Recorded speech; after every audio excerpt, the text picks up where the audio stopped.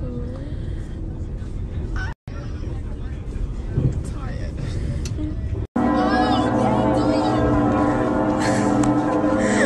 are you running? Hello, it's me. Hallo. Wir haben uns heute gar nicht so viel gemeldet.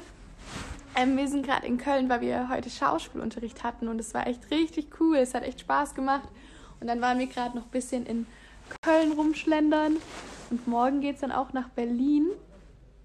Und dort drehen wir die Countdown-Show. Endlich von Nickelodeon. Ich freue mich schon voll, weil das Team ist einfach so cool. Mit denen macht es echt immer Spaß. Und wir haben richtig coole Gäste. Das wird so cool.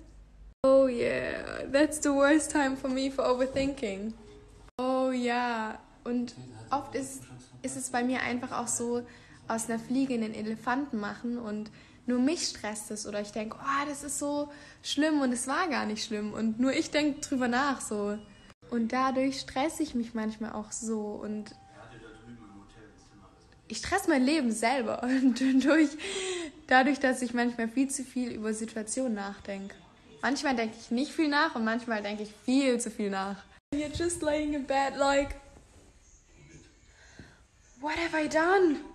Why? I'm like, why, Lisa? Why did you do it? And at the other point, I'm like, that's just you. Be yourself. Best thing. Ja.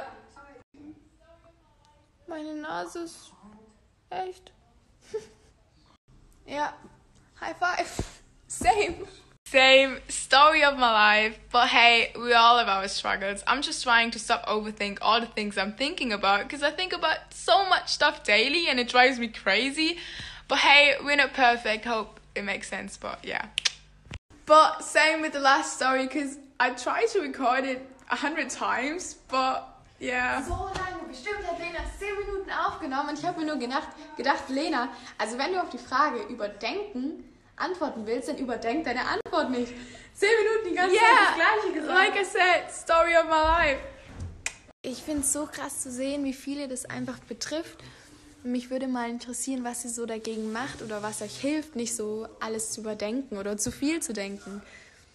Ich hatte ja vorhin schon drin, dass dass jemand anders hilft, es mit Freunden zu reden. Für mich ist auch so, mir hilft es total, mich mit Freunden auszutauschen, weil die dann einfach auch sagen, hey Lisa, hör mal auf, so viel zu denken, das ist unnötig. Oder sagen, hey, jetzt chill mal. Oder mit der Familie zu reden, die dann auch sagen, du machst dir da gerade einfach unnötigen Stress. Und das, finde ich, ist schon ein wichtiger Punkt. Aber was gibt's noch so? Wie kann man noch runterkommen und chillen?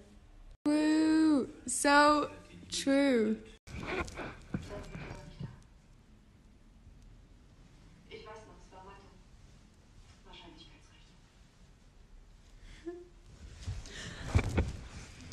Ich dachte, du springst drüber. Stop over.